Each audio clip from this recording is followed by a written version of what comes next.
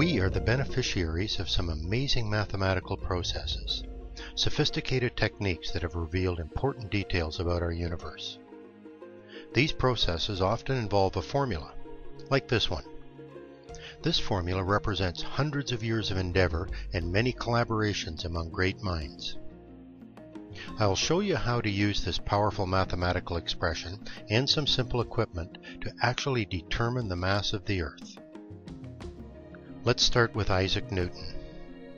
Newton's law of universal gravitation states that two objects in space attract one another with a force that is proportional to the product of their masses, m1 times m2, and inversely proportional to the square of the distance between them, r squared. Looks like this mathematically. Released by Newton in 1686, this amazing insight revolutionized how people thought about the structure of the universe. But it was another 100 years before this brilliant statement was crafted into a precise formula. That feat was accomplished in 1798 when English scientist Henry Cavendish actually measured the force of attraction between two objects. This was an amazing feat. The force of gravitational attraction between small objects is almost impossible to detect.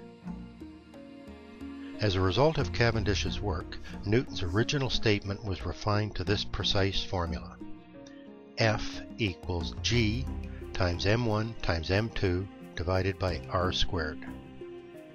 This is similar to Newton's statement, but notice we now have a capital G in the formula and an equal sign.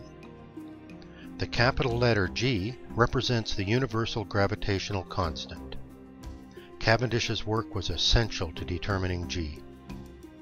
G represents this number, 6.67 times 10 to the minus 11th, and it completes Newton's formula. We can now determine the mass of the Earth. The formula has two masses. The Earth will be one mass, and this sphere, a bocce ball, will be the other. I'll designate this sphere as m1, and the mass of the Earth will be m2. Sitting the bocce ball on our scales, we see that m1 has a mass of 552 grams. That's 0.552 kilograms. Next, we can determine force with a Newton spring scale.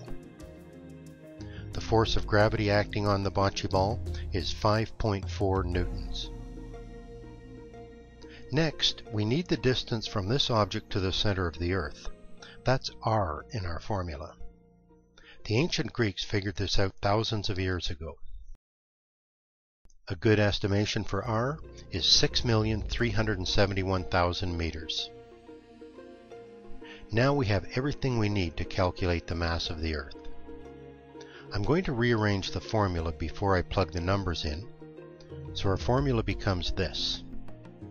We are solving for the mass of the Earth, m2. Plugging our numbers in creates this. For clarity, I've left the units out. Just the numbers are displayed. Doing the math, we find that the Earth has a mass of 5.78 times 10 to the 24th kilograms. The NASA website states that the Earth has a mass of 5.97 times 10 to the 24th kilograms. With simple equipment, aided by some powerful math, we have come up with a reasonable approximation for the mass of the Earth. For more science and technology videos and projects, visit our website, hylaroad.com.